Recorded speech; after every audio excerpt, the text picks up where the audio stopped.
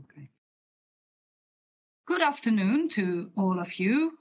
It's my pleasure to welcome you all to this webinar on risk and opportunities and linkage to the business model.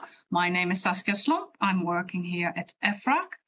And before we start with the actual program, a few admin issues that I want to share with you. So this meeting is recorded and you can watch it also afterwards, and you can listen it back after the webinar when you want. What I also want to mention is that the slides, the bios, and other information you can find on our website. So if you can't read it well, or if you want more information, please go to our website to the date of the meeting and you find all documents. So we have, as you have seen, a very eminent panel of speakers, and you can ask them questions. There is a box on your screen at the bottom, and there you can type your questions in. So you can ask whatever question you want. You can address it to a person, or we can address it for you to a person. So please use that chat box to put your questions. Then in addition, we will use these so-called polling questions. So the first polling question you will already get during the speech that you will hear soon of EFRAG Board President Jean-Paul Gauzès. This question comes on your screen. You just have to fill it in, and then you see the answers popping up. There will be a couple of questions also during the panel discussion, and we urge you to help us to get your views, and it would be very welcome that we know what each of you are thinking. So if you can fill it in, please do so. Now, yes, I heard that Jean-Paul is there, so I'm going to introduce him now. Jean-Paul Gauzès is EFRAG Board President, and he's also the chairman of the European Lab Steering Group, and he is a former MEP. He has been nominated by the European Commission after consultation by the Parliament and the Member States. So, Jean-Paul, I'm going to give the floor to you to say the introductory words for this webinar. Thanks, Saskia. Good afternoon to all of you. Warm welcome to all of you to this webinar on business model, sustainability, risk and opportunities reporting. We have over 500 people registered, which is really impressive. This webinar will reveal the main characteristics of a European lab project. This is stimulating innovation by identifying and sharing good practices. Brings me to the establishment of the European Lab and the many developments of EFRAG involved in sustainability reporting. The European Commission asked EFRAG in the 28th Action Plan, Finance and Sustainable Growth, to establish the European Corporate Reporting Lab with the aim I just mentioned, who now call it the European Lab. The European Lab had a swift start, and its first project task force published already its report on climate-related reporting in the beginning of 2020. This report has been very well received. In parallel, we carried out an agenda consultation for the European Lab with our stakeholders. The project had stored ideas. This will not surprise you, is today on our agenda. The project task force on non-financial risk and opportunities and the linkage to the business model was established in summer last year. Today, the project task force is preparing its final report, and we are going to discuss the good practices examples identified and their case findings. As you know, more developments took place in 2020 after the oral announcement of Executive Vice President Dombrovskis in the beginning of the year. EFRAG received at the end of June 2 mandates of the European Commission. EFRAG was asked to undertake preparatory work on the collaboration of possible EU non-financial information standard. At the time, we were speaking about non-financial, but now we have all moved on to sustainability standards. This work was undertaken by the third project task force. I also received an personal mandate to make proposals for a revision governance and finance structure of EFRAG were to become the standard setter. Both reports with our final recommendations were published in the beginning of March. Till April, it was all about possible standard and a lot of ifs. We have now moved on. With the publication of the proposal for CSRD, the EU sustainability reporting standards are the core of the proposal. We were very much welcome that EFRAG is called upon for the technical advice used for the development on the draft standards. You may have seen the letter EFRAG received from Commissioner McGuinness and published last week, Monday. She asked EFRAG to start as soon as possible with the technical work and the governance reforms. This is parallel with the legislative process. We are facing a very ambitious timeline for the first set of standards. June 2022 is tomorrow. But let me come back today. The work that we've discussed today of the Project Task Force on reporting on risk opportunities and the business model is very relevant also for the wider sustainability work. In preparing draft standard practice will be looked at and good practices can point the way forward. Putting good practices in standards may be a step too far and put the barrier too high. Good practices should however help other companies to report their reporting. They can pick and learn. I want to take this opportunity to thank Mario and Dawn, the co-chairs of the Project Task Force, but also all the members for the tremendous work they have already undertaken and will have to undertake further. With this big thanks, I am handing back to Saskia. Thank you, Jean-Paul. Thank you for these words and this information about the developments at EFRAG. I would like to join you in your word of thanks for the work undertaken by Mario, by Dawn, but also by all the Project Task Force members and the work they're still going to undertake. Now we come to the next part of our project. So you will, with our webinar today, you will get a presentation of good practice examples and key findings by the two co-chairs. So Mario Abela, he's Director Redefining Value at the WBCSD, and he's also visiting professor at the IESEG School of Management in Paris. And the other co-chair is Dawn Slevin. She is Managing Director of ELS Europe, and she is involved in Eurosif through their Irish member organization. And then we will enter into a panel discussion, which will be moderated by Dawn and Mario. And we have 5 eminent panelist speakers with very different backgrounds. So we have Giulia Genuardi. She's Head of Sustainability Planning and Performance Management at the Enel Group. And she is a member of both the European Lab PTFs on climate-related reporting and on sustainability reporting standards.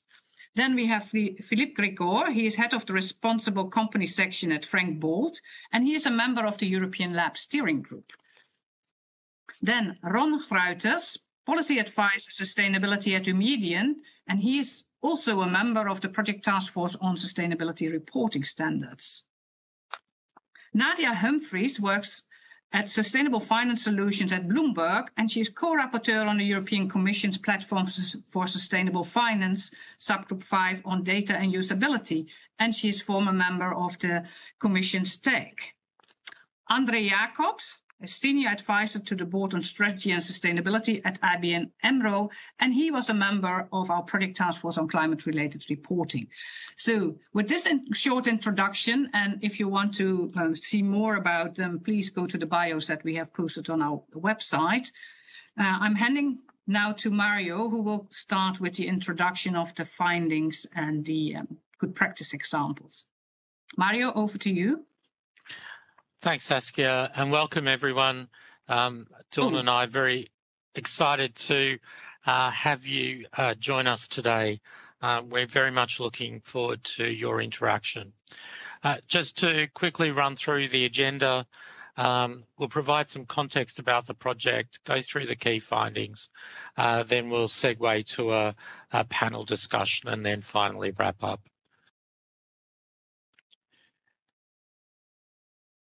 So in terms of what was the aim of this project, it was very much to try and identify what were the emerging good practices. And with that, we were required to make sure that we consulted a wide group of users and took into account the different user views of what the expectations were in terms of reporting. And so because we were identifying good practice, as you'd expect, there wasn't one company that had the kind of perfect disclosure. And so when we went through the disclosures, we identified certain attributes that really made some business model disclosures stand out against others.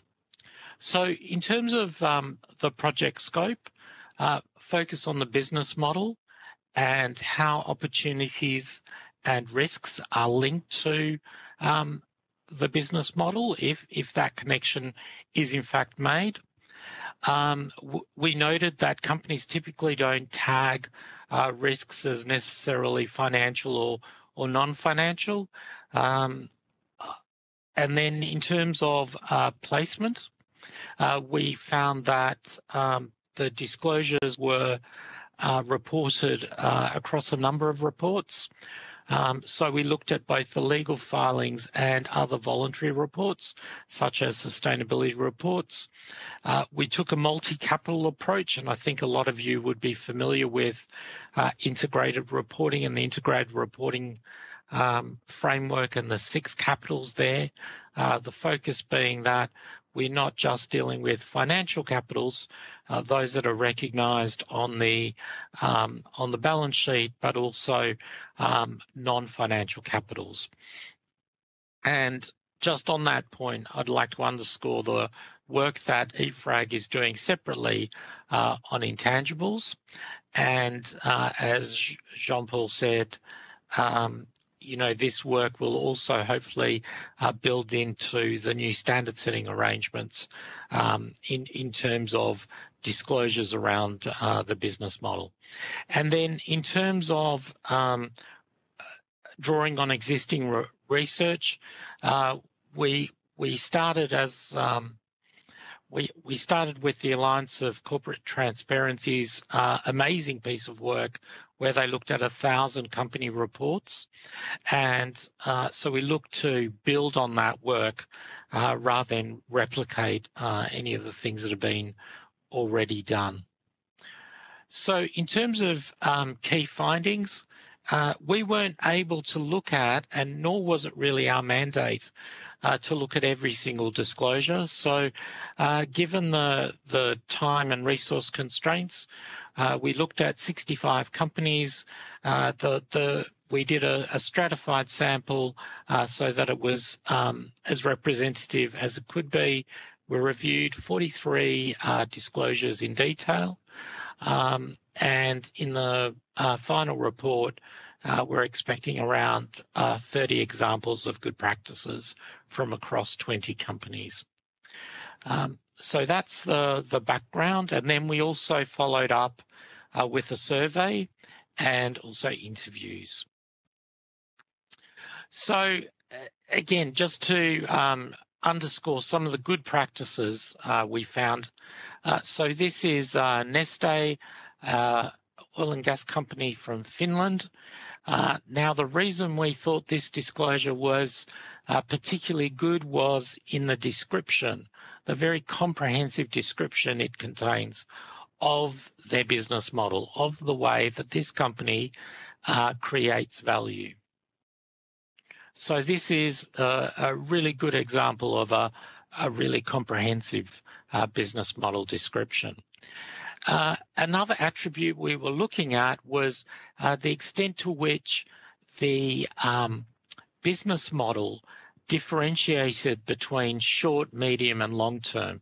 And what Allianz has done here is they've picked up on transition scenarios and given a sense of how the business is likely to be impacted over those time periods. So you're getting that kind of multi-dimensional perspective on short, medium and long term. And then DSM, a Dutch chemical and nutrition company. Here, this is a really good example of dependencies and impacts. So you can see the way they have structured their business model is to draw out the impacts on people, planet, and profit, holding all three of those together and making it clear that their business is about creating value across each of those three, not a trade-off against any of them. Now I'll hand over to Dawn, who's going to speak about risks and opportunities. Over to you, Dawn. Thank you very much, Mario. And indeed, I'll continue the examples of very good practices that we've identified. And I start here with EnBW, an energy sector company. And key strengths of their reporting are they have an opportunity and risk map, including key areas of strategy, operations, financial and compliance. They disclose the structure and processes of the integrated opportunity and risk management system that they have developed. And detail is provided on top risks and opportunities, whilst they also acknowledge there are a wide variety of other risks and opportunities facing the group. Next slide, please.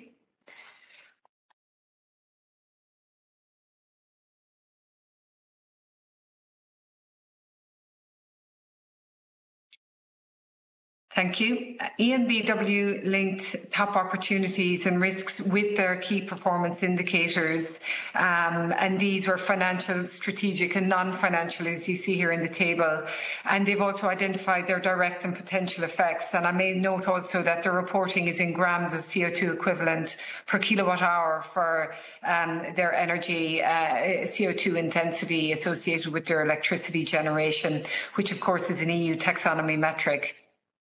EnBW consider impacts on engagement with a wide range of stakeholders, including procurement, employees, contractors, and also their contractual relationships. And they've looked at a short-term, medium-term and long-term timeline.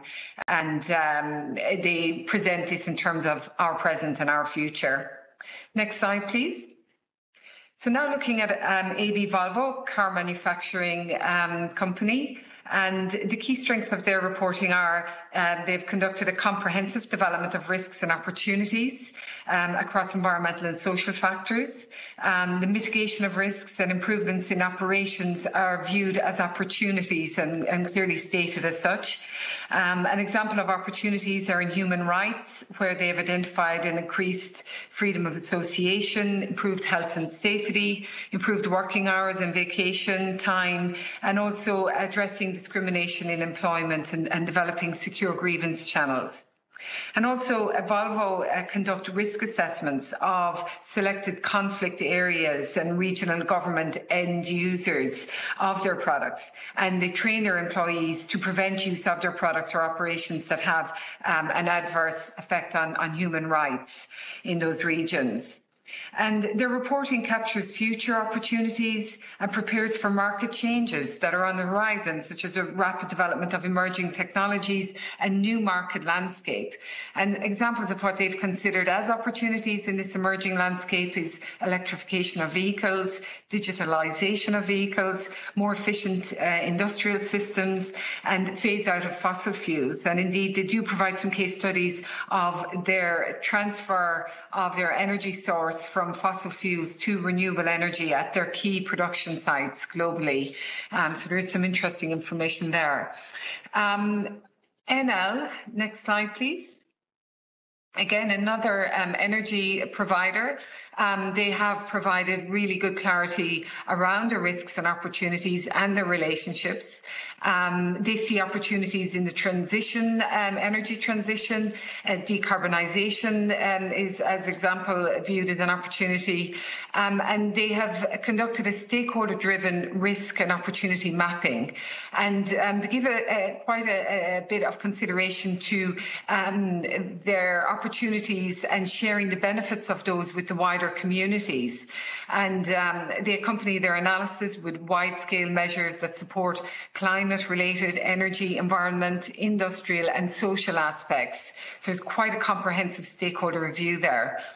They also consider macroeconomic aspects. The EU's new Green Deal is viewed as an opportunity for accelerating towards the decarbonised economy.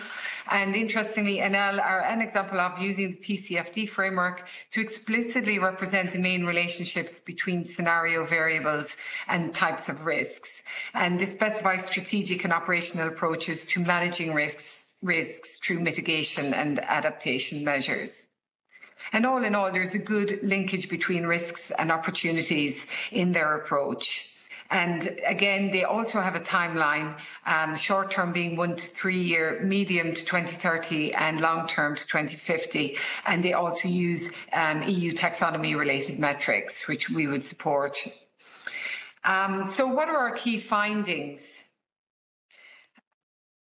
Next slide, please. So we've considered our key findings into 5 general areas, and these are the business model, the risks and opportunities, the performance and viability of the company, its presentation and its credibility. So if you can go back, please, Mario, I'll just go through some of these key findings. So in the business model, there are front runners in the space. However, even leaders don't show a high level of sophistication in all aspects of reporting. The value creation aspects remain in early development, but there is emergent value creation reporting that we've found.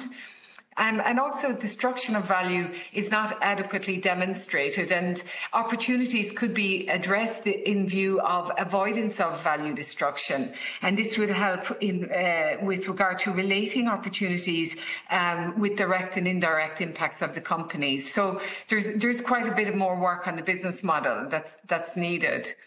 On risks and opportunities, sustainability-related risks are disclosed in various places of corporate reporting, and they tend to lack coherence. Current practices lack a structured approach where risks are clearly linked to the business model, and companies rarely explain if and how their business model and strategy are, for example, resilient to climate risk. Sustainability-related opportunities are generally disclosed as part of material themes and poorly developed and often not connected, if at all, to the business model. And value of non-disclosure, non-financial risks and opportunities is in most cases not disclosed. And this might be a monetary value or an intangible value to the company. Performance and viability, we see poor development, as I said, of sustainability-related opportunities compared to risks. And this suggests that they're seen as a restraint on the business rather than an opportunity of growth. So this would need to be addressed. And the business model is not holistically developed. It in itself lacks sufficient information to allow for linkage to risks and opportunities, particularly over relevant timelines, short, medium, long term. And this is necessary for users to assess the business's long-term viability. And then in terms of presentation, what is the general tone and content of the report and its key features? Disclosures are mainly positive. More balance could be brought through by also disclosing the negative impacts, and this speaks to the materiality aspects of reporting. Again, poor linkage is endemic, and inconsistent use of standards, guidance and framework was observed, and also a difficulty in that there is variation in use of terms and definitions, and this is an issue for preparers and users alike. And then a poor development of intangible related risks and opportunities is seen. Next slide, please. On credibility, we're finding that there's not enough use of science-based targets, and I gave some examples of the EU taxonomy. Indeed, as a former technical expert group member of the taxonomy, one thing I do when I'm looking through reports is firstly to look at the metrics, and are these science-based, credible disclosures of their progress across certain environmental objectives. And we see not enough of this. There's also inconsistent use of assurance necessary to help ensure that corporate reporting system value chain is reliable, is factual and in line with the science-based targets and implemented according to the relevant principles. And finally, and significantly, there's a lack of understanding and insufficient deployment of technology, which has the potential to play a very significant role in minimizing reporting burden on human resources, but also to ensure that the data collection is robust and data verification is carried out consistently. Next slide, please. So in coming to our findings, we were guided by key financial and non-financial reporting principles, such as from the IASB, its conceptual framework for financial reporting, where it speaks about relevance and faithful representation in reporting, and also the PTF non-financial reporting standards proposals, the pre-work that was completed, for enhancing the qualitative characteristics of financial and non-financial frameworks. And this speaks to comparability, verifiability, timeliness, and also the understandability of the information. Our task force has also incorporated additional sustainability-related characteristics derived from non-financial reporting, and these include a coherence, timelines, the connectivity between risks, opportunities, and the business model, stakeholder inclusiveness. Again, I've spoken to some of the examples where we saw this as a very strong point in reporting, and also strategic focus and future orientation. So again, looking into that future market conditions and environmental and planetary and social conditions that influence companies' choices. Next slide, please. And finally, to say a few words on use of technology, we conducted an in-depth analysis of the reports, and we looked for evidence of application of technological solutions to disclosures across the entire disclosure journey of preparation, distribution, and consumption. And we inferred from the reporting whether and to what extent companies were using technology, and if so, what technologies were they using. And overall, we found there's limited evidence in corporate disclosures that technology is being applied, and when it is, it's somewhat patchy and in an ad hoc manner. And this calls for additional disclosure and transparency on the methodologies. And there are many methodologies that we considered, including satellite imagery for data collection and risk management, blockchain and tracking of supply chain data, the use of data management systems, as well as natural language processing and natural language generation for interrogating data as well as for preparing it. And there are some interesting findings in our report on that. And if I could go to the next slide. Dawn, do you want me to just let you catch your breath? So on the path to improvement, so, Dawn's outlined to you our main findings, and I guess to an extent, they probably won't come as a major surprise to anyone. That's the reason why the other PTF, the NFRS, has recommended the development of standards really to provide the detail that's needed. So in terms of improvement, clearer description of the business model, and really importantly, to make sure it's linked to risks and opportunities. So not only understanding how value is created, but what are the risks and opportunities related to that business model. More emphasis on opportunities. So sustainability can be a great engine for growth, as well as minimizing harm. So changing the psychology there. Better connectivity between financial and non-financial.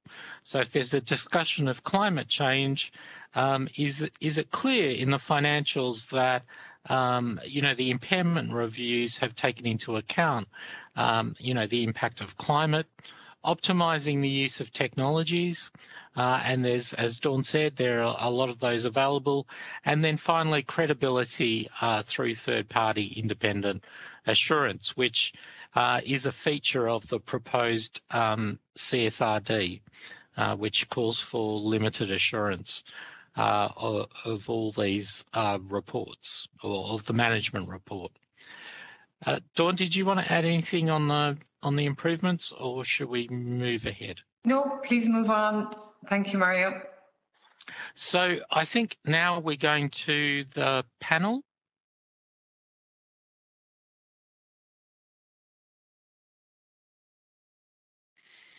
So I'll stop sharing my screen.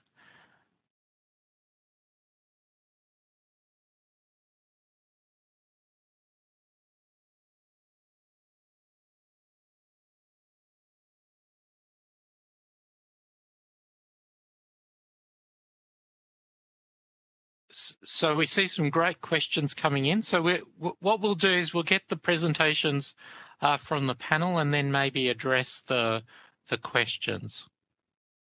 Saskia, did you want to introduce the panel, or should we just move straight in? I think I introduced them already, Mario, very briefly, of course, not to steal too much of the time, but I think they're quite well known to the public that we have. And for those that don't know them, please go to the website and you find the photos and the bio and you will recognize them all. Thanks, Saskia. Okay, so I'll hand over to the panel now.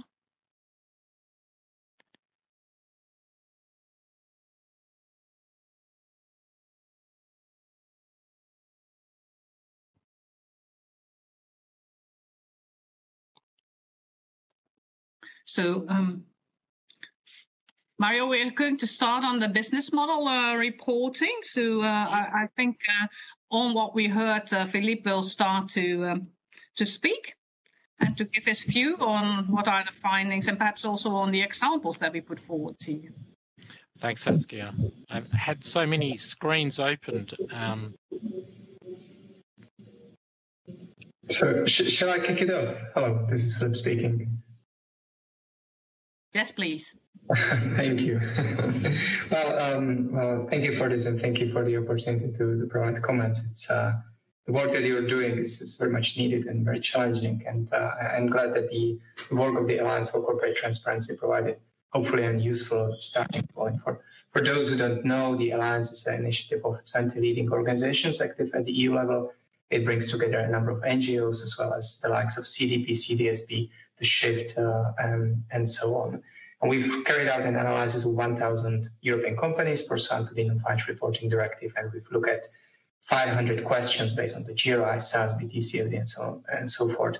There's, of course, a ridiculous level of detail, but it shows the complexity of the, let's say, landscape of reporting initiatives. So the bottom line is that it's very, very difficult to come up with an objective criteria for how business model and strategic reporting should look like. That's one thing. And the other thing is that our main finding was quite paradoxical, and I think very, very much aligned with yours. And that's, on one hand, there is not a coherent practice, and on the other hand, the disclosures in this area has almost a boilerplate quality. It seems like you can put these things together, but that's simply reality.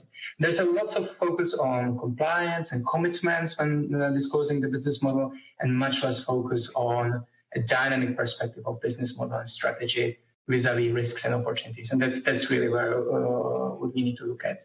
In terms of numbers, we identified about 10 to 20% of companies providing some interesting examples of good practice. But let's say the most striking finding was that less than half of companies provided some, let's say, basic integrity between the topics they address as part of the business model description and those that are actually addressed in the thematic parts of the report. So it's really difficult to understand this kind of a disconnect.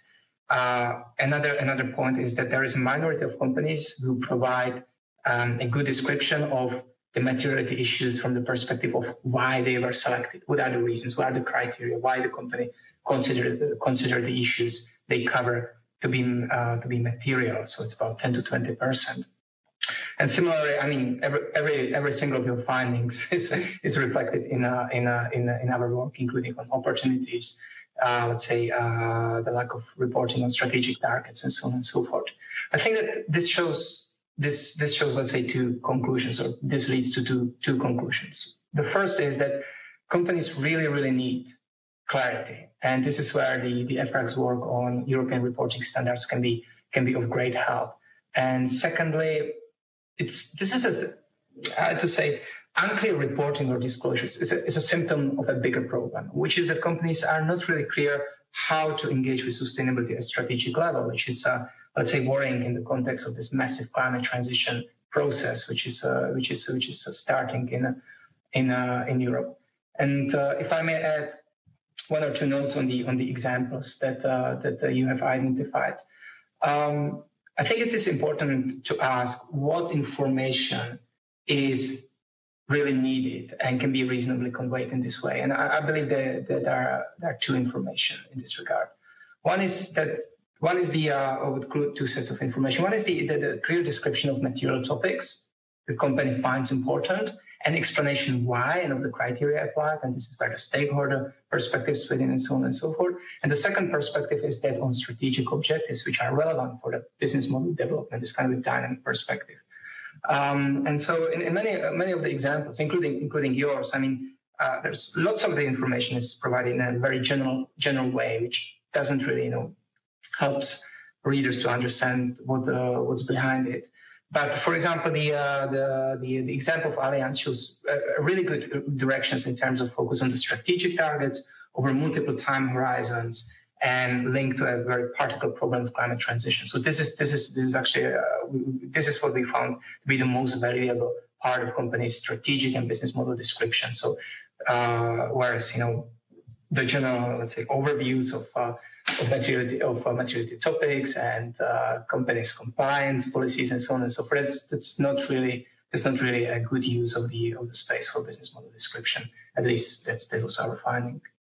Right. So much congratulations again. It's an impressive piece of work.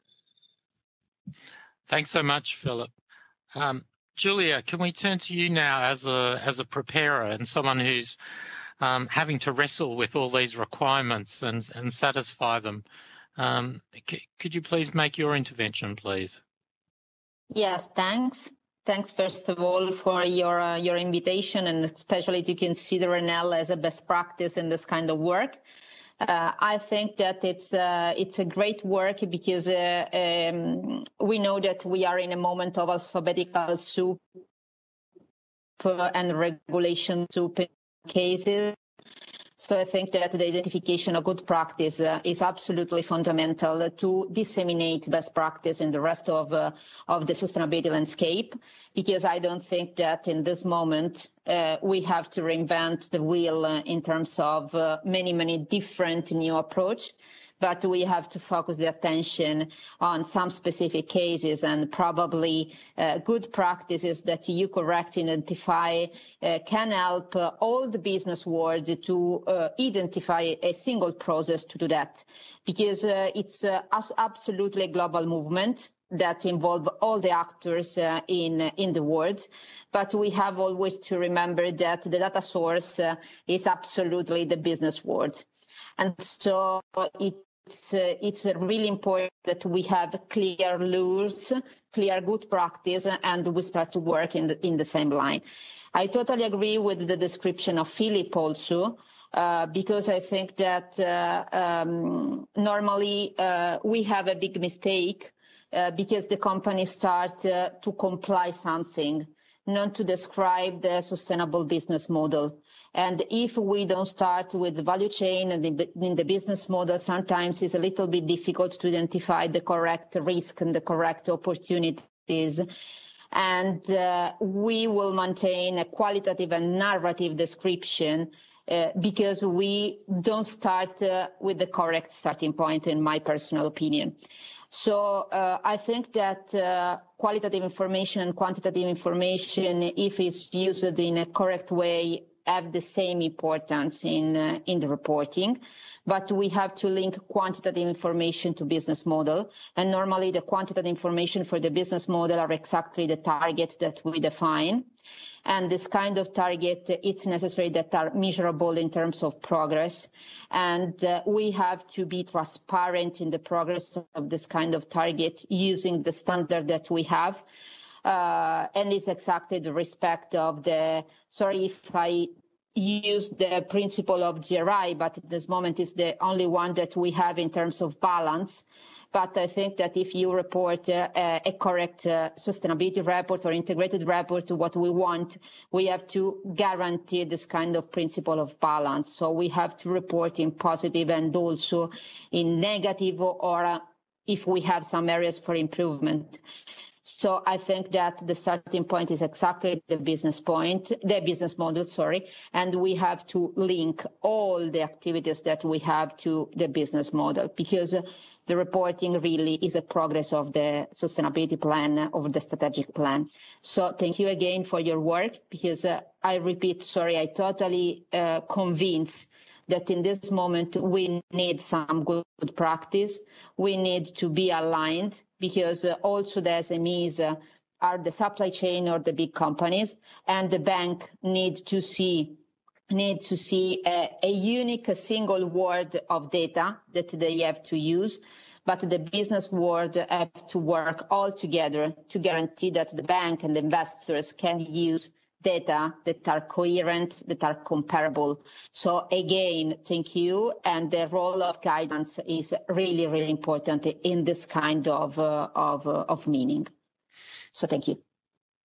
Thanks so much, Giulia. And that is incredibly helpful. I think you really underscored the point that in the absence of any, clear guidance, companies like yours have had to draw on various frameworks to make sense of the requirements under the existing directive.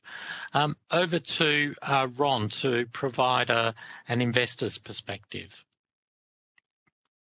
Thank you, Mario. And first of all, thank you for the invitation to reflect on the draft findings of the task force work today. And congratulations on the work so far, and I'm looking forward to the final report. As Eumedion, we are an organization of institutional investors aiming to promote corporate governance practices and sustainability performance of listed companies in the Netherlands. And corporate sustainability reporting is at the heart of this mission. Indeed, more specifically, how companies have made or are making their business model resilient in the light of the rapidly changing context and the immense challenges and opportunities lying ahead. Now, of course, in essence, this is nothing new, right? This is at the core of what long-term investors do. What is more novel, however, is, of course, the increased and very focused attention on the impact of material sustainability matters. Now, from the investor perspective, I would have to emphasize that the preliminary findings presented today of the task force really confirm what we also see. There's absolutely still much more room for further development of reporting practices. So yes, we also regularly find quite unbalanced presentations of how sustainability matters affect the business. There's ample attention for things that go well or that have proved successful or at least appear this way, right? There's less attention for how remaining key issues are going to be addressed and how they are expected to affect a company. But we also have to admit that we have already come a long way. So we see a sharp uptake and very serious attempts of reporting on value creation, on, for example, the recommendations of the TCFD, which also includes scenario analysis of the long-term impact of climate change and the company's response. And we should not forget that this change is taking place in a very complex ecosystem of all kinds of drivers. And they can be, on the one hand, internal for companies. On the other hand, they can be external, such as economic, social, and drivers such as government policies and regulations. And there is not yet one way for companies to do it right? There's a multitude of options out there. So more reporting and more pioneering by companies leads to more transparency, better accountability, and stronger dialogue between a company on the one hand and its stakeholders on the other. So as often is being said, it is a journey. Now, to wrap up from an investor point of view, reporting is one of the means of a company's accountability. And for that to really improve, to be more focused, more is indeed needed, as also show the preliminary findings of the report. So I can basically only echo what has already been said. I think, first of all, there is a need for a strong reporting framework and standards that promote a balanced and a faithful representation. Second, we would really like to see a harmonization of reporting frameworks, and preferably and ultimately globally. And third, but not least, adequate assurance of this key information. So let me pause there. Back to you, Mario.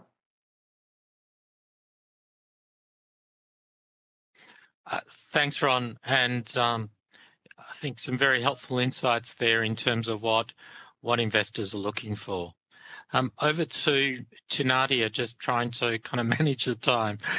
Nadia, if you could give us a perspective from Bloomberg in terms of, as a major data aggregator and someone who is trying to make sense of all this information, if you could please give us your perspective. Yes, Mario, thank you equally for the opportunity to comment here. And as the panelists have said, congratulations on the work so far. I think a lot of what I will say is going to echo what you've already presented. To set the scene, so from a Bloomberg perspective, we collect data from about 12,000 international companies, typically large cap, so those with greater than $100 million equivalent market cap. And I would say that our observation is data is shaped in three primary ways. So one is data self-reported by the company. The other is looking at third-party derived data, so ultimately what others say about the performance of that company. And then the third is opinion-based, so how that company compares relative to its peers. As Ron mentioned, we've come a long way, and our focus, as is the topic today, on self-reporting. So what do we see as the state of disclosure today? And ultimately, if you think about it from an investor's perspective, you kind of want to funnel your data through.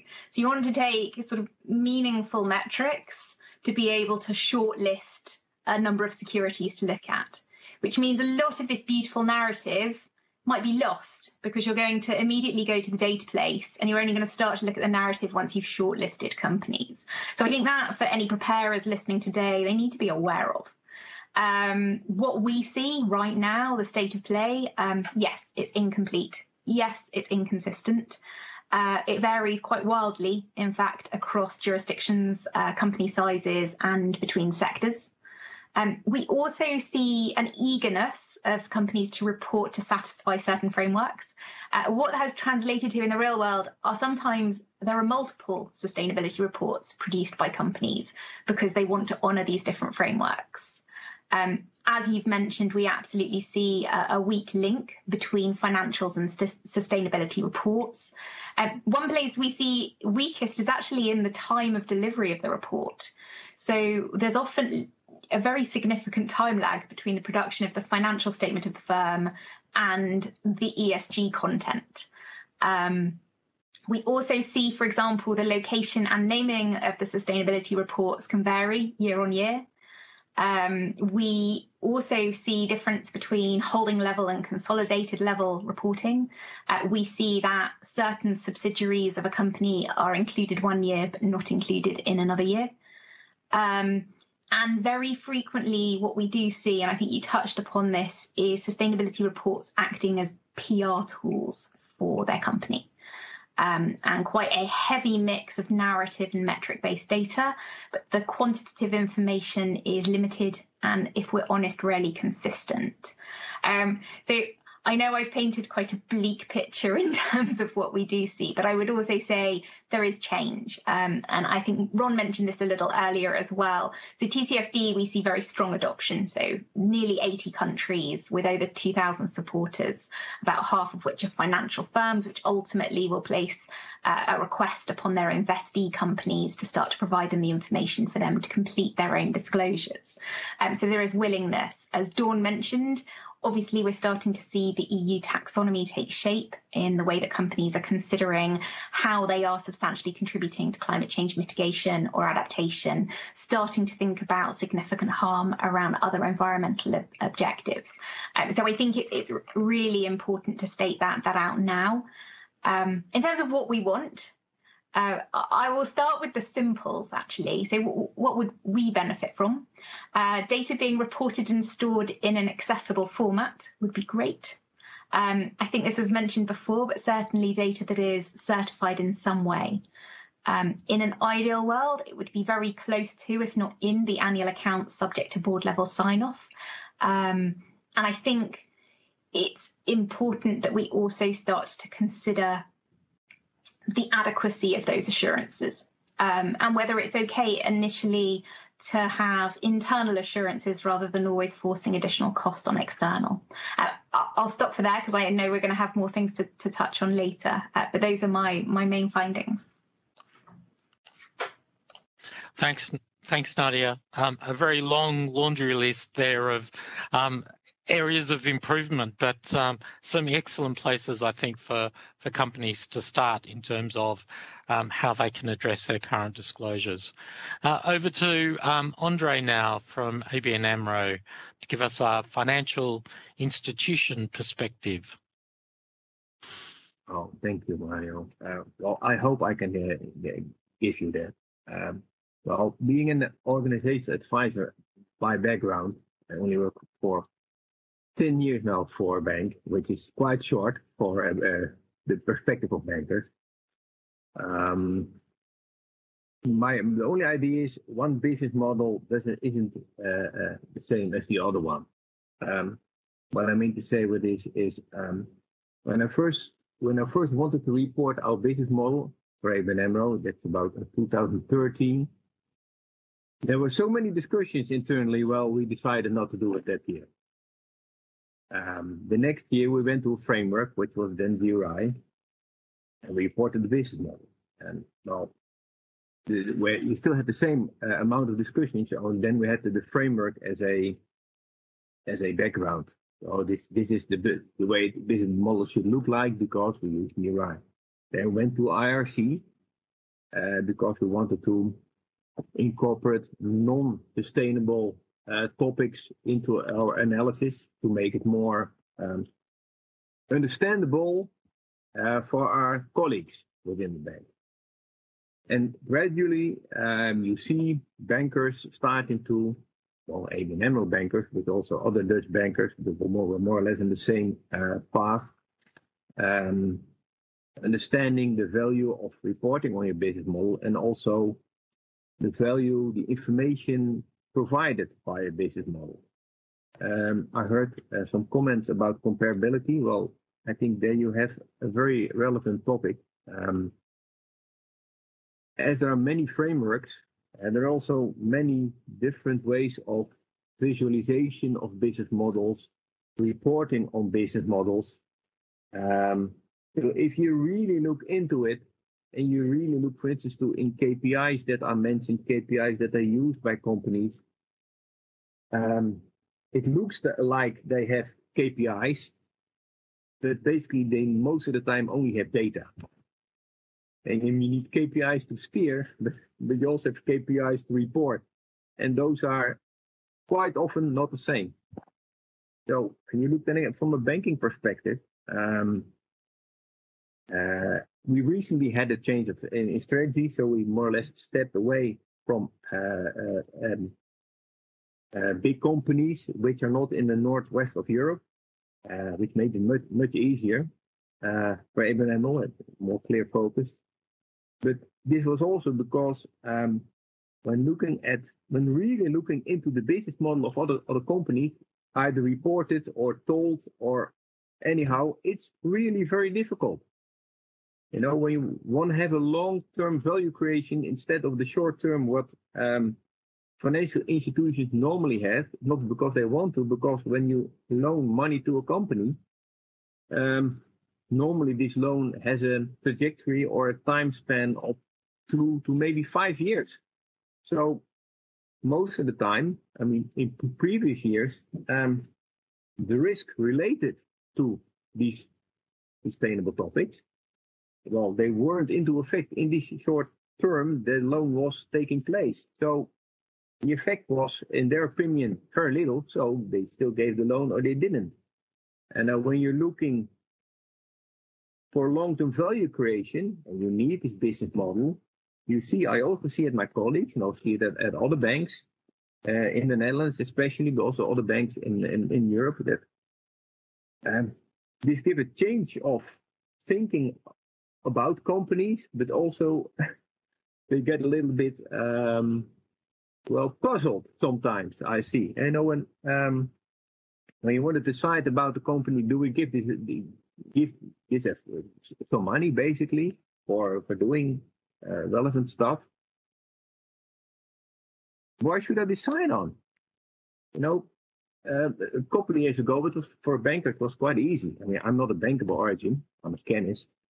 But bankers, it was very clear. You had the financial, the decision-making, financial risks, and it was within boundaries. You could decide to do it, and it was not within the boundaries. You couldn't decide to do it. No, it was a no.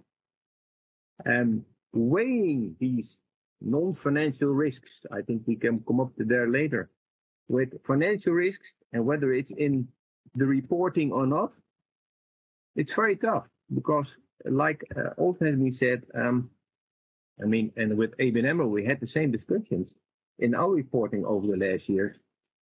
The report can't get too big. It still must be understandable. So you don't report too much in written terms. You want to have it visualized in a business model according to a framework, but then you still lose information. And this lost information is sometimes the most relevant one, I think, from a sustainable perspective. And what you see with the different frameworks coming up, gradually some of the risks pop up, but not always. So I think comparability is very difficult still. So I'm into make one usable framework. And I see still the data to be used, as Nadia always said, when you want to finance a company or not. It changes, but it changes slowly. And it differs highly from whether it's a bank or a pension fund or whatever, because pension funds have a very long-term perspective and banks most of the time have more of a medium to short-term perspective. That's it. Thanks, Andre. A lot of food for thought, and I think just to summarise, if I can summarise the preparers' perspective. So, Giulia and Andre, the lack of clear requirements, and this isn't straightforward. There's one thing to describe your business model. So there's what your business model actually is, and then how do you depict that in the form, in a report disclosure. These are all challenges and there aren't clear guidance. Giulia talked about, using GRI as a basis to, focus on balance, making sure that both the positives and the negatives are there. And then we heard from Ron and from Nadia in terms of really trying to, for investors, trying to make sense of this. And I had here from Ron, that it's not one size that fits all. And I think a number of people have explained that. So a cookie cutter approach to a business model disclosure isn't going to work because they're all slightly different, but we do need some standardization. We do need, as Nadia was pointing out, we need some real basic things like, the same formats and making sure that investors and those using information can actually digest that information, compare it, be able to manipulate it. And that's very difficult when it's just discursive narrative information, without any numbers, without any evidence. And that was a point I think you made as well, Ron, in terms of assurance and the importance of assurance. And assurance being really the kind of second step after the company has provided evidence to support all the claims that they're making.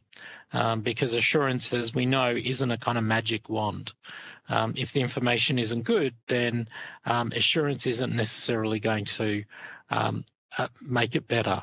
And then I think just to wrap up in terms of some of the challenges that Andre was pointing to there, in terms of the time span, the mismatch between the period over which you create value and the time horizon over which sustainability risks are likely to manifest.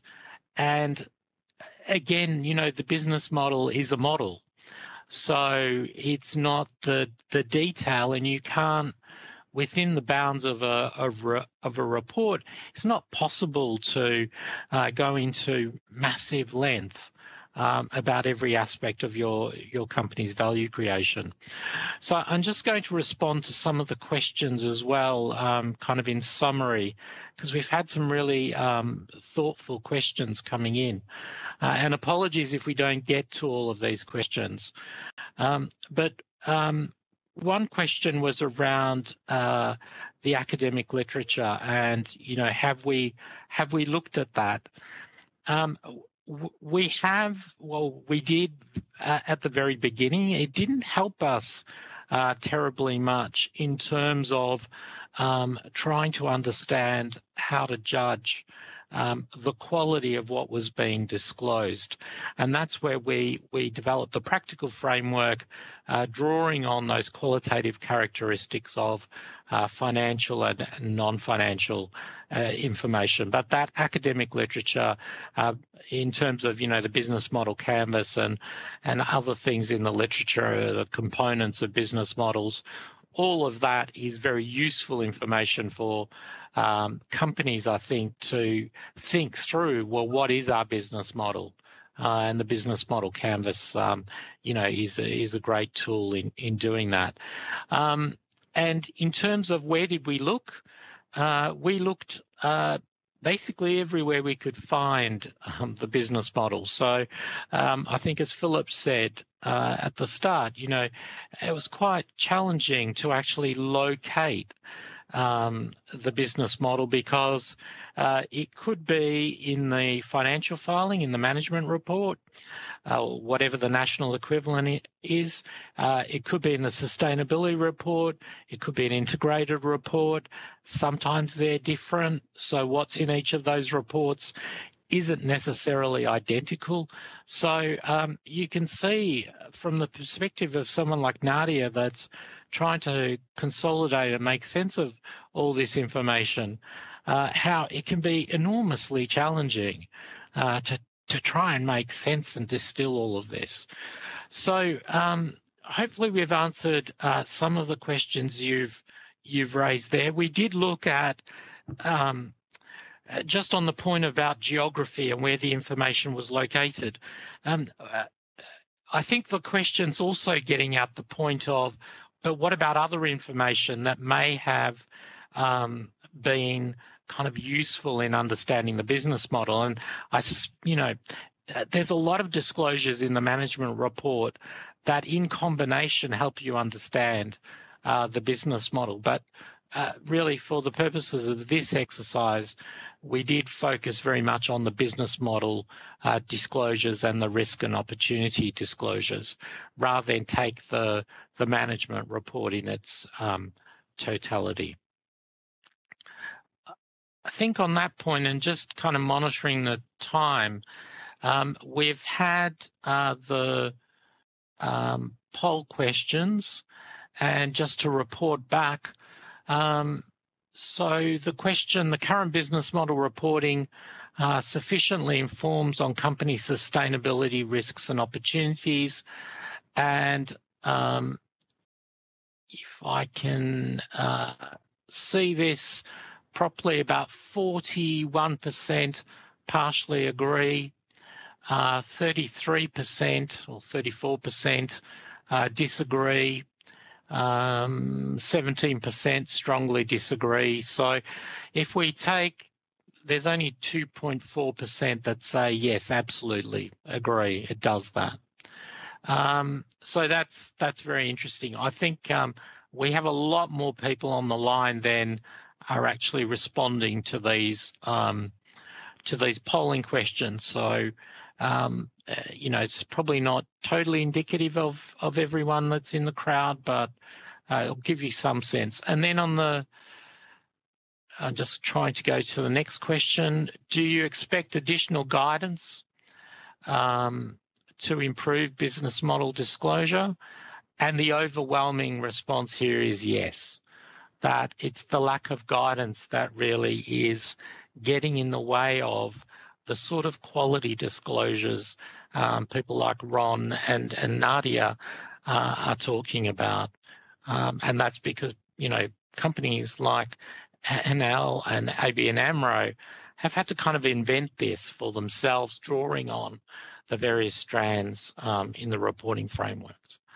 Dawn, I'll hand over to you now, just because I'm very conscious of time and I want to make sure you have enough time for your questions as well. So over to you, Dawn. Perfect. Thank you very much, Mario. And thank you to all of our panelists and indeed to our audience. We've received quite a number of interesting questions and we'll try and address these through the conversation as we go.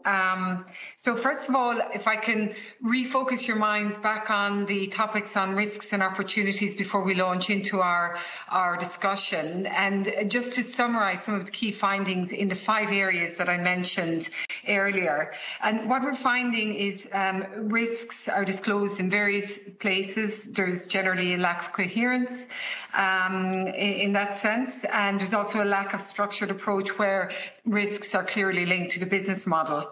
And this can also be said of opportunities, but additionally, opportunities tend to be team-based and less well-developed than risks where they are. And the value of sustainability risks and opportunities is rarely, if ever, disclosed. And overall, as you've just discussed, this all feeds from a lack of holistic development of the business model and lack of clear linkage between these key facets of reporting. And again, I highlighted some examples, and we're very fortunate to have some of our speakers from those company examples, ABN AMRO and Enel, here. And I will now just launch into some of our questions to get more feedback from you around risks and opportunities.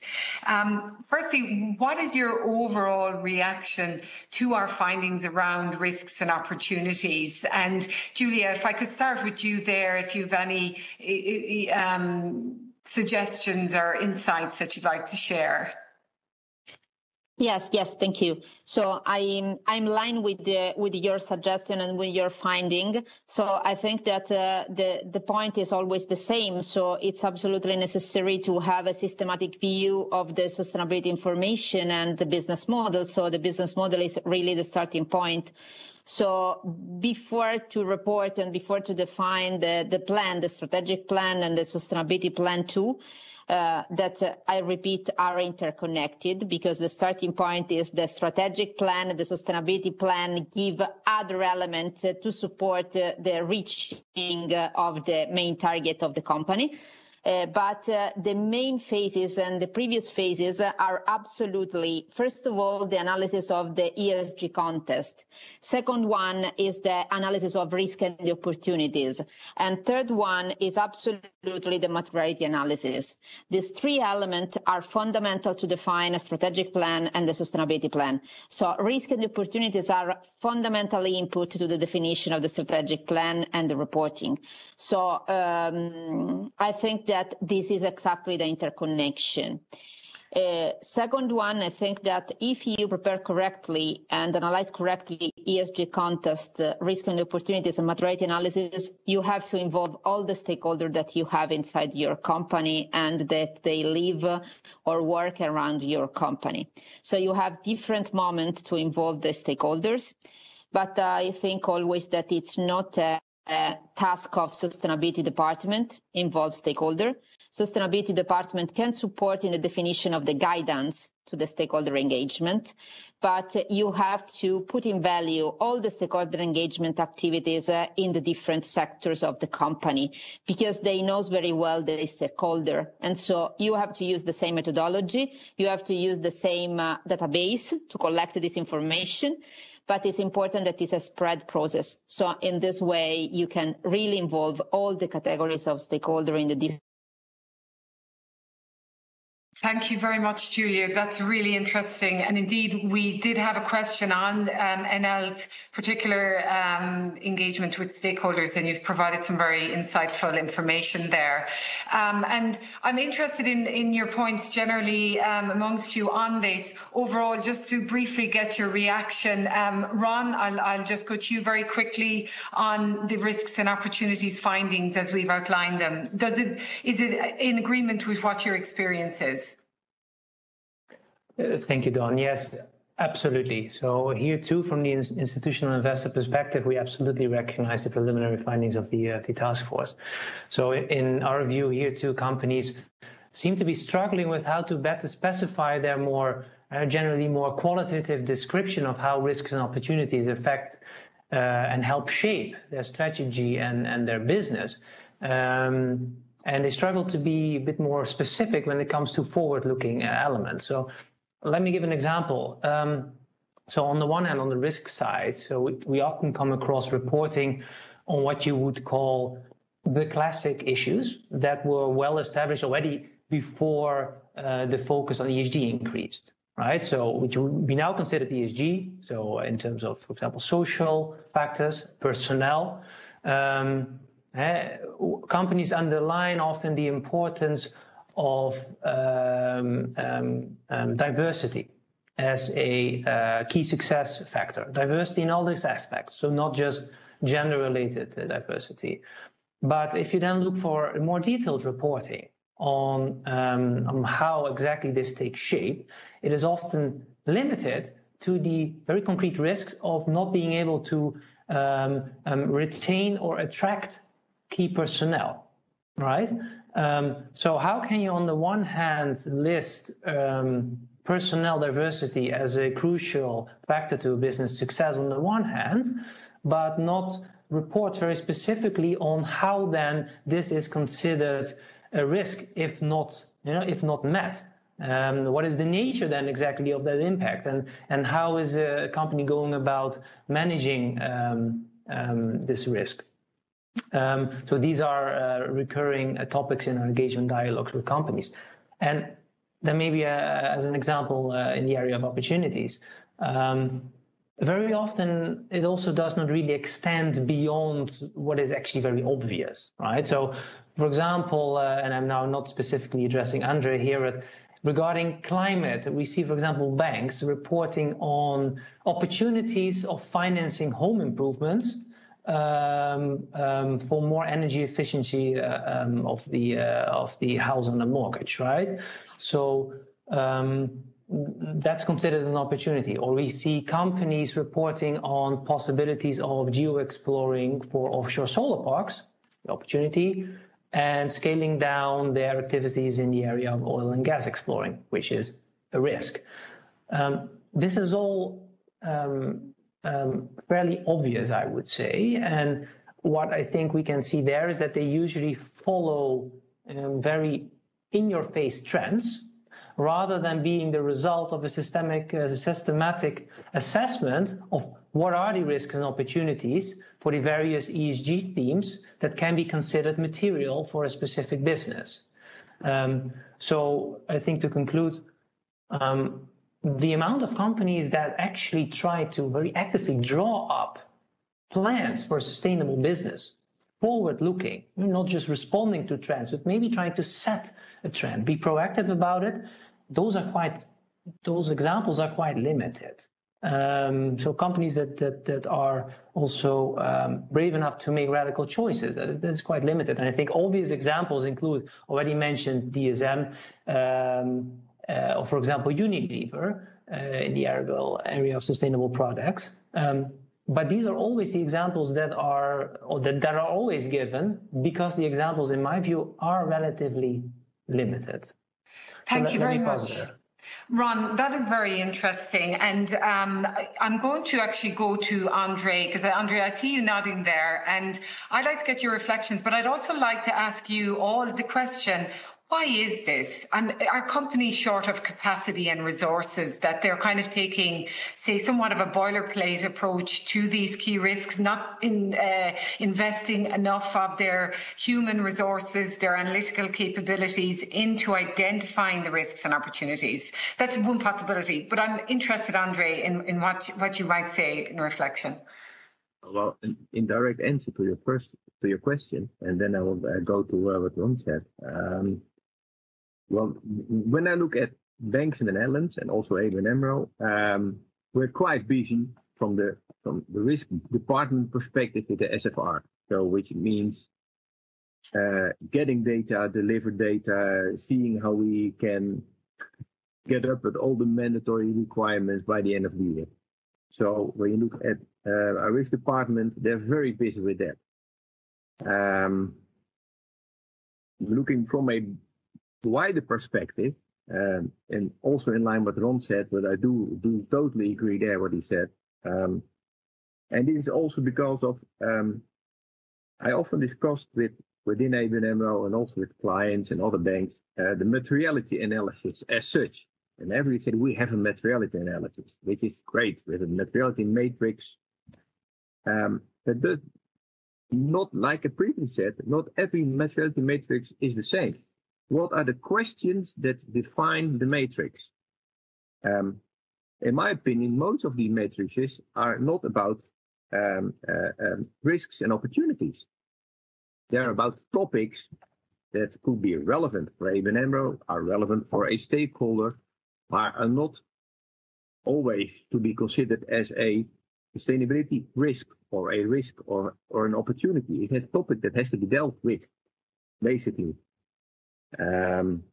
So sometimes I have the discussion with my risk colleagues, say, we have a perfect risk matrix. No, that's not a risk matrix, because we as ABN AMRO use an IRC matrix. And when you look at the question asked, it's all about long-term value creation, which is a different perspective than what my risk colleagues have, because they have the old-fashioned finance perspective, the short, medium-term perspective.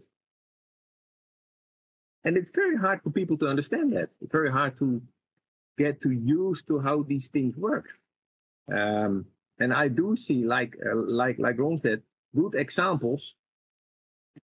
Very hard to find. Yes, it's most of the time the obvious. I know ABN AMRO, when I look at my colleagues who do the actual, who make the money, I only burn the money, they make the money. That's from banking perspective.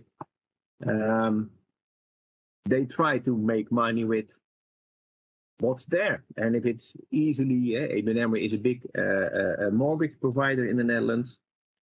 They look into how can make some sort of a product to easily help our clients with this, but also make money easily, because you can find very complex products. The complex is also not good, because then clients most of the time don't understand it. So yes, there is a struggle there. You can see that from banks and other financial institutions, that financing change. That's basically what you ask. Financing, it's very hard, because it doesn't always fit the risk models you're used to use. So when you want to do it differently, you have to go to the backbone of a bank or a financial institution, which is their risk methodology, and change things there. And this risk methodology is based originally on the IFRS, and also on years and years and 1,000 years of experience, basically, and that came to some sort of risk modeling. Now you come up with new topics, in my opinion, even much more important topics, but it has to fit somehow in this old-fashioned risk model. And this creates very much friction how must we handle this? How can we handle this? You can even see it now, like I said, with the SFR regulation. They're really, why do we use this data for? Where is necessary? Why do we have to report this? What will happen with it? That's the kind of question you get not only from banks, but also from our clients. That's very interesting, and you've some interesting insights there on cognitive routines that people are in their business as usual. They've done this a great, with very good accuracy, and now they have to change. And how do they adapt to that? And Nadia, I'd be interested in your reflections, and I may even go a little bit deeper and see if you can cite some good examples yourself of reporting on risks and opportunities.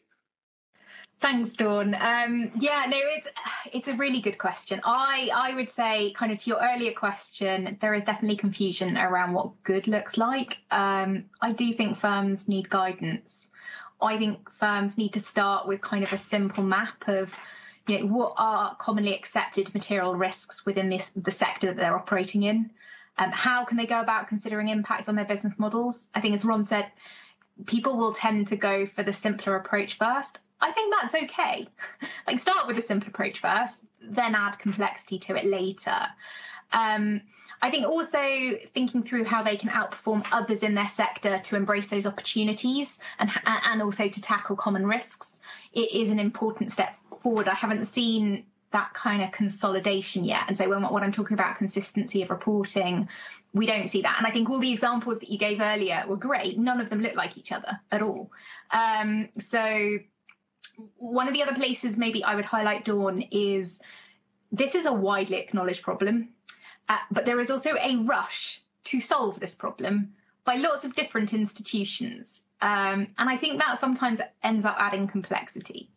Many frameworks, many solutions, kind of which one do I turn to? And actually what I've observed happening is the confusion around what good looks like means that companies are going to start to turn to, okay, well, what does regulation require me to do? So you can see, for example, in the UK market, TCFD is mandated for premium listings. You can see in Europe the build out of the EU taxonomy and the sustainable finance disclosure regulation starting to think through principal adverse indicators.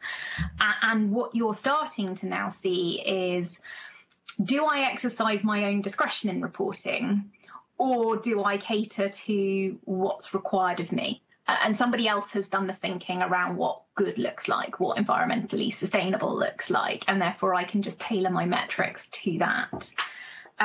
In terms of your ask on an example of good, I'm not going to call upon a specific company. But one thing actually I would like to draw upon, we did a presentation, it was actually in January 2020, so when people were allowed to meet each other at a large panel event.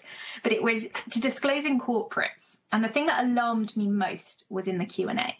And these disclosing corporates basically were asking the panelists, what do I need to show you to ultimately get a good ESG score?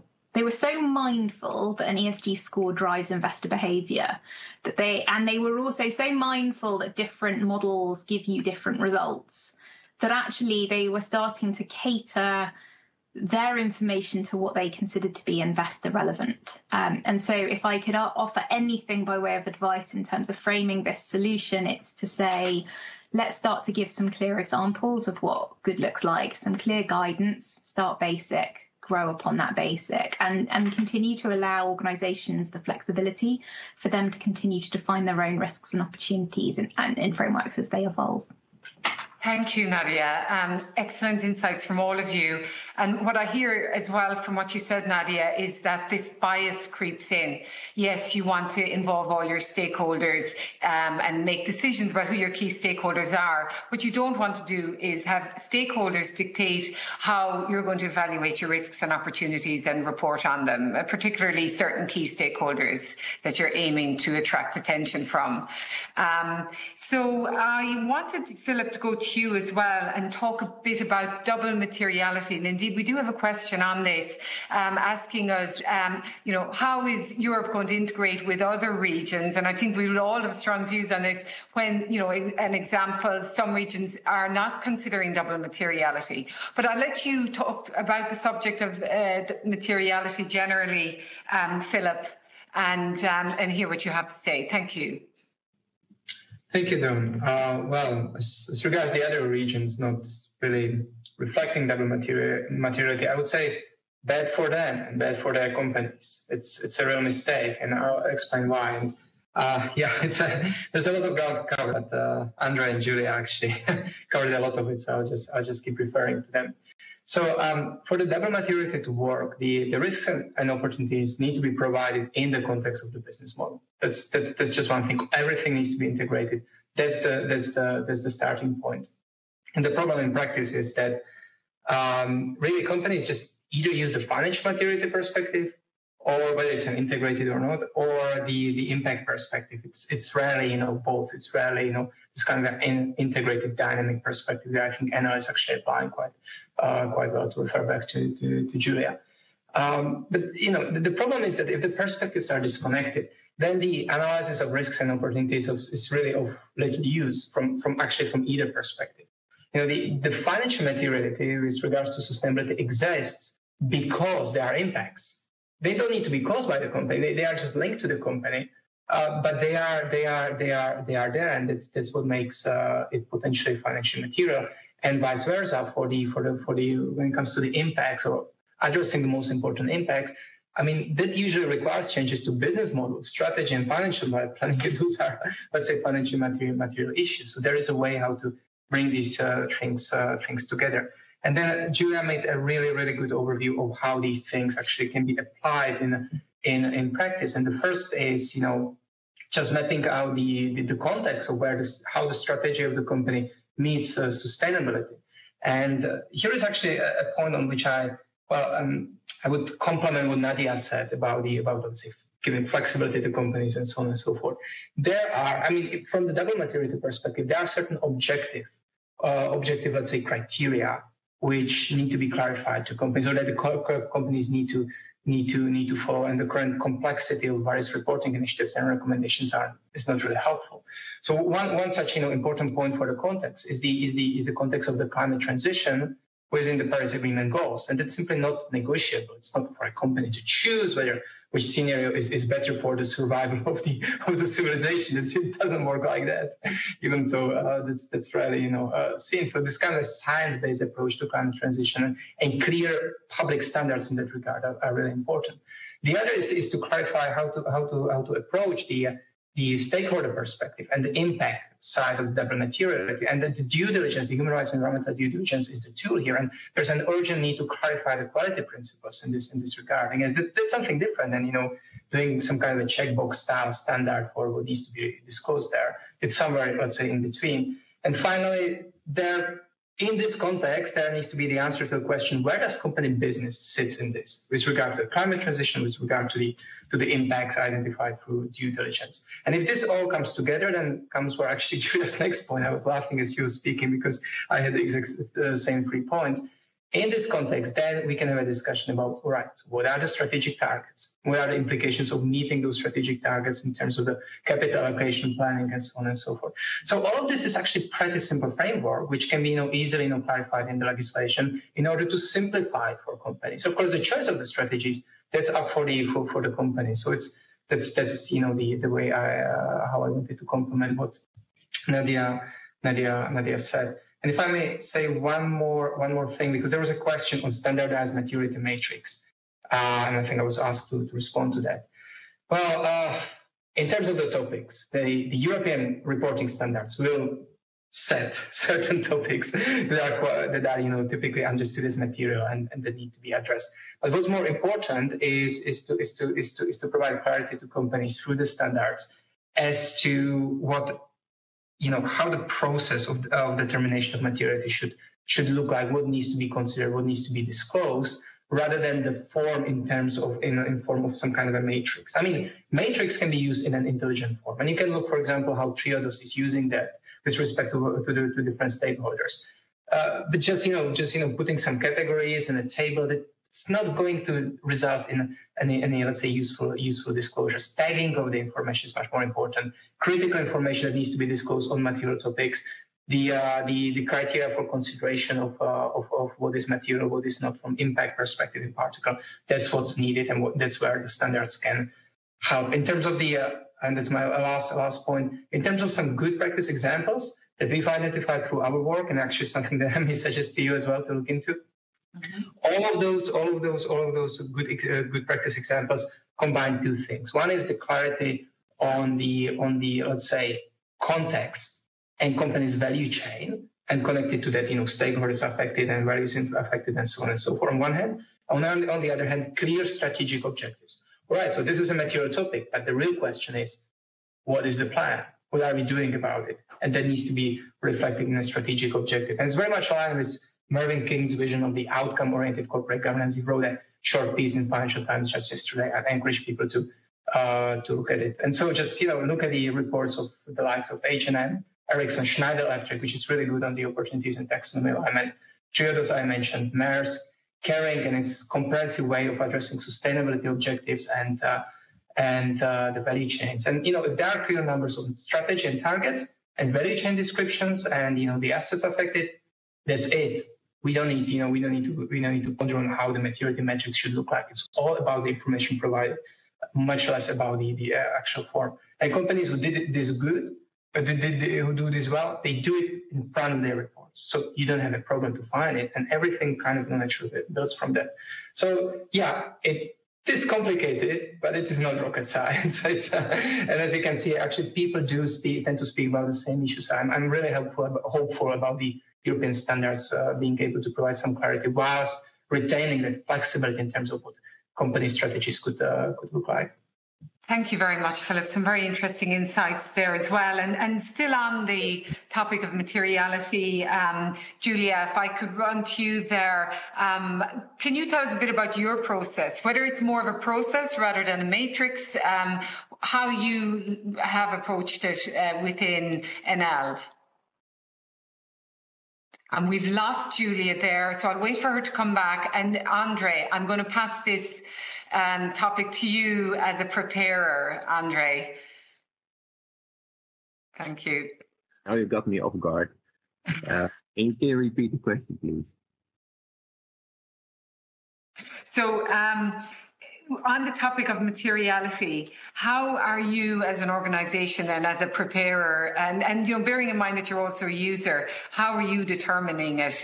Are you looking at a matrix? Are you looking at process-based? Is dynamic materiality part and parcel of what you're considering? As a preparer, yes, it is dynamic because we do it basically every year, but there's a short update.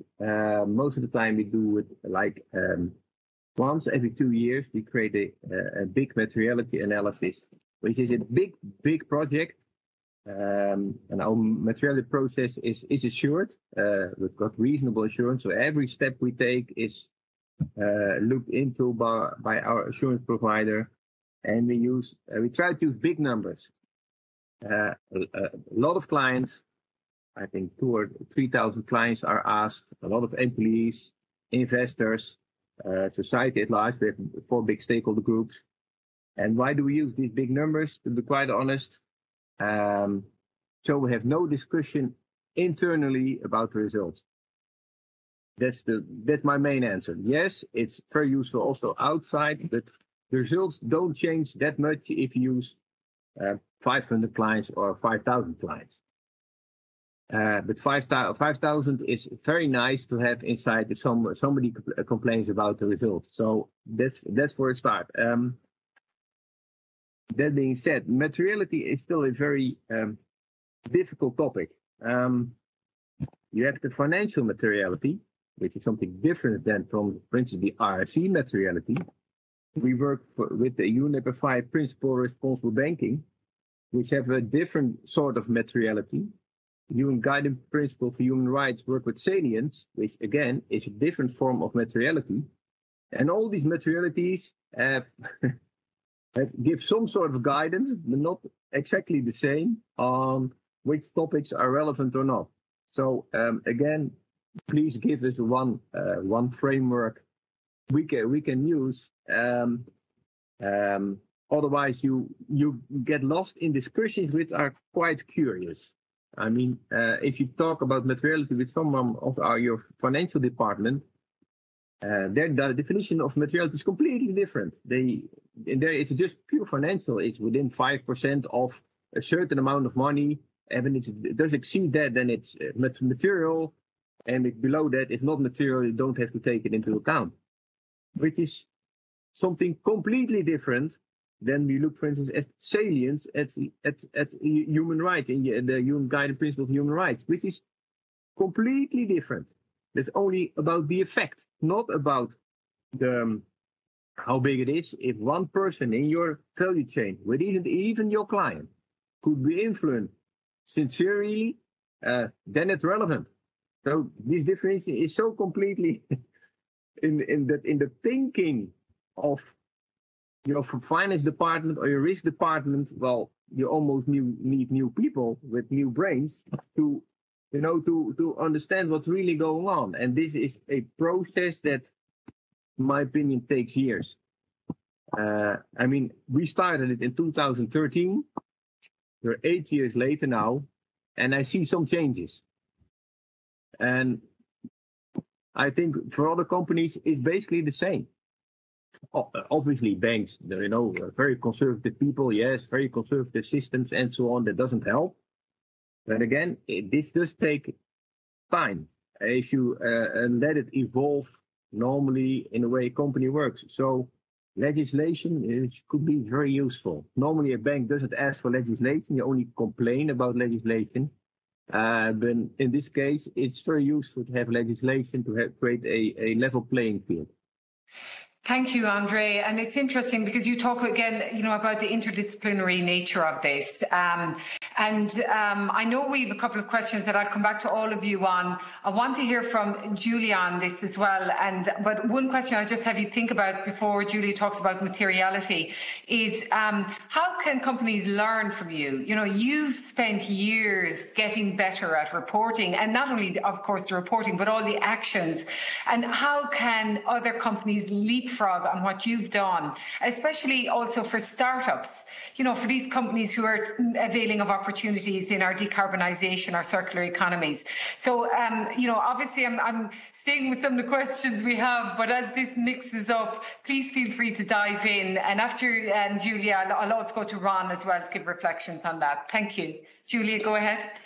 Yes, thank you, Don. It's not an easy question, so I think that we will try in our sustainability report and also in our corporate reporting framework in general to describe a little bit the process that we follow in order to create a clear scheme of the process. It's normal that not all companies can do the same thing, but I think that all companies can follow the same processes, more or less. So I think that the startup, if I consider your question, can work also with Enel, for example, because we work with them in order to address our big challenges in terms of energy transition. And when they work with us, normally we try also to spread our sustainability information, our sustainability process with them, in order to contribute to the process and in order to try to disseminate, because I'm totally convinced that we will win all together. So we have to share our processes. So for us, for example, it's not absolutely a problem share our process with other companies. If they want to work with us in some activities, it's a wonderful thing, because we are all part of the same value chain. And so for us, it's important in this way. I think that we have, and I totally agree with Andre, we have different level of maturity. We have many details that we use that normally we have to disseminate in a better way. For example, when Andre says that we have different perception of the concept of materiality, it's absolutely true. but it's absolutely true that we have to start to consider materiality, I think, in the correct way. Materiality is useful only to report, or is useful also for plan? If materiality is important to plan, I think that we have started to weight our stakeholder. And we have also weighting the stakeholder differentiated the different targets that we have. So I think that we have some information that for a niche is absolutely clear, but we have to create altogether, sorry for the word, but a glossary for the mass. And our role is absolutely this one. With Andre, with the other companies, our role is we have studied, we have worked so hard on this kind of topic for many, many years. So we have to be available to share our experience and to contribute to write the general glossary to start to work on sustainability, not only in a niche group, but also in a mass group. And Giulia, indeed, and we've prepared a glossary in our report, just to mention, and to try and deal with that exact challenge.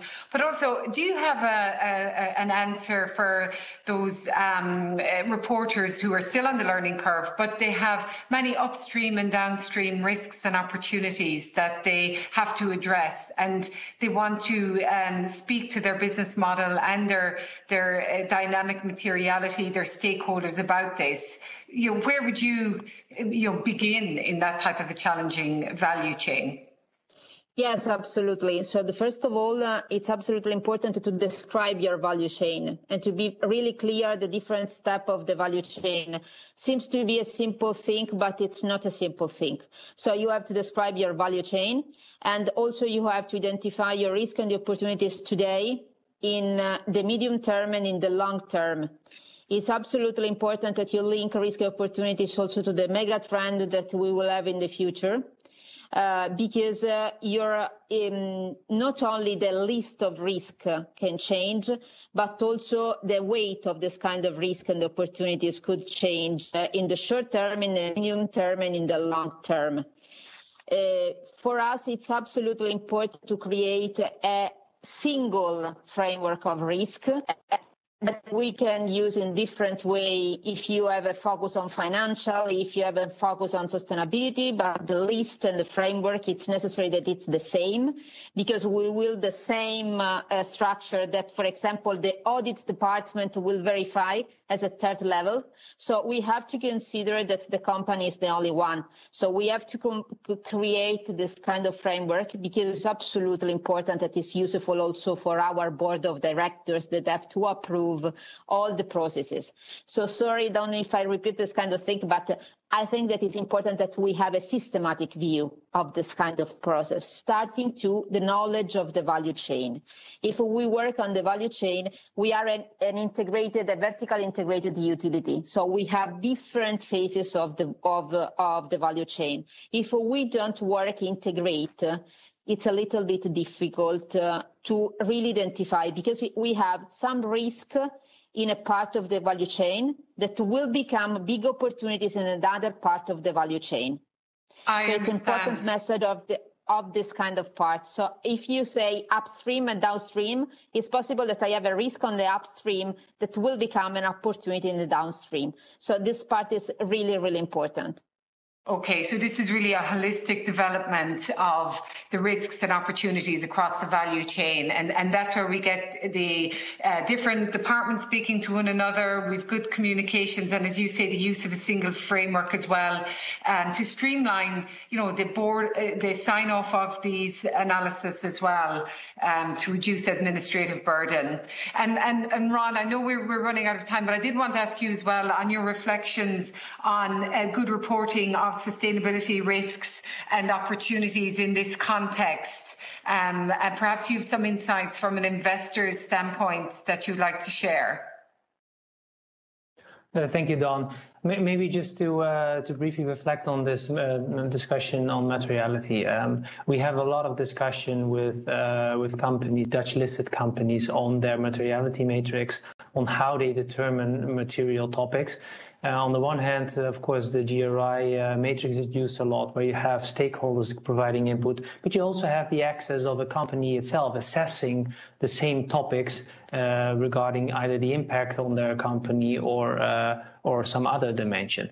Now, if you really ask questions to companies about, okay, how do you now actually assign a certain value to a certain topic, then it turns out that that is often not very mathematically determined, which of course is also very difficult to do. But there is also within companies discussion, okay, what does a certain axis actually reflect? So if it says the axis gives the impact on company X, and for example, we recently had a discussion on the item green recovery, which was designated to have a low impact on the company, while from an outside perspective, we actually thought, but it must have major opportunities actually for this specific company. But it was still considered to have a low impact. And then we got into the discussion, okay, how do you even determine this level of impact? So this type of discussions we actually, as investors, have a lot with companies still. So that in any case shows that there is not a clear way to determine materiality, and some additional guidance or standardization in that area is absolutely welcome. Then if the materiality has been determined and there is subsequent reporting on a certain issue, then you also, I am, to be honest, quite surprised about the lack of new insights deriving from that. So we have all these new tools to our disposal, such as the TCFD recommendations, such as the IRC reporting framework, that sort of try to force companies to critically self-evaluate and to report on this process and on potential changes in the business models that follow from certain, the identification of risk and opportunities to the business. But we hardly see any real disruptive information on that. So companies are very reluctant to be transparent about the process of change that they might or might not be in. So for example, the TCFD recommendations, if you do scenario analysis on how climate change affects your company, that might in certain cases lead to, very maybe disturbing insights, because it can be disruptive, right? But those reports we don't really find. You only find the outcomes that are confirming what companies are already doing. Well, I think the tools that are available to companies have the potential to show that change is really required, right? So for investors, it's absolutely very difficult to get a closer look under the hood, just based on the current state and common reporting practices, unfortunately. Thank you very much. These are incredible insights that you've shared, and I will summarize some key points after we go to our polling questions. I believe we're ready to have a look at these answers. I'm looking at them off my mobile phone, so they're a bit minute. Our fourth question was, which of the sustainability risks should companies significantly improve their reporting on? And I can see here that really all of them is the dominant answer here at 52% approximately. Climate comes in quite high at 16%, and then biodiversity and human rights. And of course, we couldn't list all of them. I think they all speaks for itself, but we also have social coming in there, well weighted with the others. And then on our next polling question, how can companies significantly improve their reporting on sustainability-related opportunities? We're really looking, and again, this is one of the more challenging areas, and we put forward more suggestions that people could select from. And I see straight away that, many people, about a third, went for all.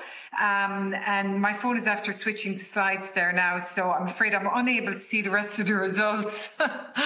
Saskia, if you want to say a few words on it there, you're welcome to. Oh, here it comes back now. So all is half again. So we're really looking at quite a large proportion that are suggesting that, it's at about 35%. map the relationships of risks and opportunities. Everyone seems to think there needs to be more connection between them, especially around the value chain, Giulia, as you discussed. Align operations with EU taxonomy. Yes, there's about 13%. Remembering that the taxonomy do no significant harm criteria are risk-based, and also the entire adaptation taxonomy is based on a risk assessment approach. So this is very relevant to risks and opportunities. Place more emphasis on social related, a small percentage, only 3% say that. And then it seems that place more emphasis on environmental related opportunities, yes, a little bit bigger, and conduct regular analysis and internal and external stakeholder expectations gets a good 10% or 11%. But really, I think people are telling us across the board more of everything, really, and it depends on your business model. And I see all of our guests are nodding there. Let me just, in a couple of words, speak to you about what I've heard. And I know we can't get around to everything. We also can't get around to all the questions on technology. I have to say ABN AMRO, this is just to directly answer a question that we got earlier. ABN AMRO have been identified as very high level tech, as has Enel, as has FCA and Neste, who use blockchain to analyze their full value chain around their products also. And we have many other examples, and there are others out there that we won't have identified. But for those of you who ask questions around technology, just to let you know that. And what do we hear on risks and opportunities? Well, strategically, companies need to stand back and look at where they are going in the timeframes that are relevant for their business. And they also need to be braver. Yes, they want to take a high-level view around risks and opportunities, but they need to consider what speaks to their business model, and what, when they step out of the fold, what's that saying about them, and where does that put them, and be brave about it. And that's really speaking to looking under the hood, Ron, as you mentioned there, and also Andre, again, going to the interrelationships internally.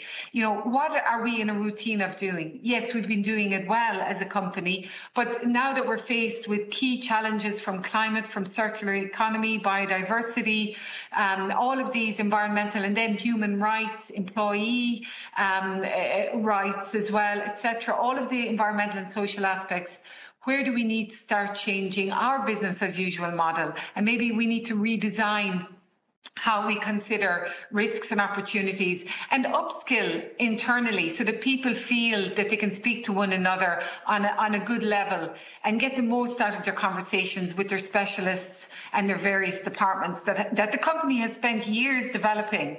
And everyone has the capacity to look at things differently. It takes a bit of time, but where there's a will, there's a way. And that's what we're looking for. It's that will in organizations. I know I don't have time to go into more detail. I think you all spoke very eloquently and succinctly about your points. I'm going to hand over to Saskia here to do wrap up and finish up. Thank you very much. Yeah, thank you, Dawn, for handing over. Well, Mario and Dawn already summarized what we heard. I think it was a very good, rich, fruitful discussion. Like some in the chat box says, tons of materials for our project task force. So you've given the audience a lot of work with your questions, and also the polling questions have given good input. What I heard a bit myself was really a recognition of the findings from various perspectives, whether you're a preparer, a user, or a data provider like Bloomberg. And also, I think another general message I got was these sort of encouraging words about what EFRAG is going, or is asked by the Commission to undertake on sustainability reporting standards in Europe. Now, there were quite a lot of questions as well. How that would relate to the global initiatives. Well, I want to say in this respect that from the start of that we were given the mandate, so almost a year ago, it was very much underlined that it was not about reinventing the wheel. It was taking into account what is already there, and what is there is notably on the global level. If you have read the report of the Project Task Force on Non-Financial Reporting Standards, you will have seen that there is a new word developed. The word is called co-construction. So it means building on and contributing to these international initiatives. And of course, I'm speaking under the supervision of Ron and Giulia, who are both in the task force.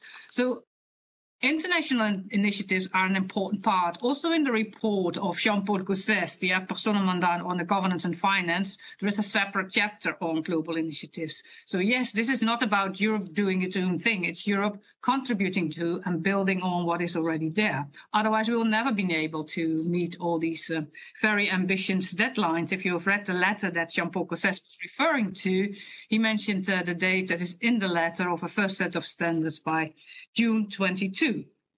So far that. I heard that actually the project is quite timely and has a good place because there's a lot of work to do. You mentioned as panelists the words boilerplate, quality, missing dynamic focus, pioneering, reporting is a journey, too much a PR tool, often not a KPI but just data. We need a spread process involving all categories of stakeholders. We need more beyond what is already obvious. Clear examples are needed, what good looks like. I think it was Nadia saying that. So we have to define what is actually good. And I think that is really the purpose of this project that the Project Task Force is undertaking. And Filip was underlining good practice examples combine clarity on context and value chain and strategic objectives. What is the plan? What are we going to do about it? It's complicated. It's not rocket science. I think these are very, very valuable words in general to summarize what we have heard.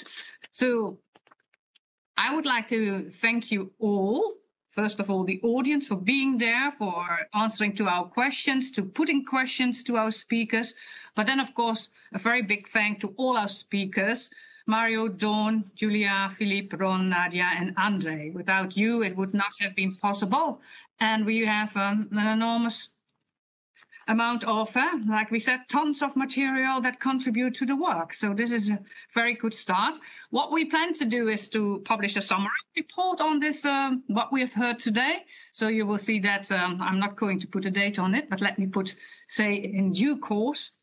So I think I'm going to stop there. We have a few minutes more. It's not that much, but I see already that some people have to leave as well. So rest me to say a very nice afternoon and evening. And we look forward to you in our next opportunity, next webinars. And hopefully you will all read the report when it comes out, which we certainly believe will be before the summer.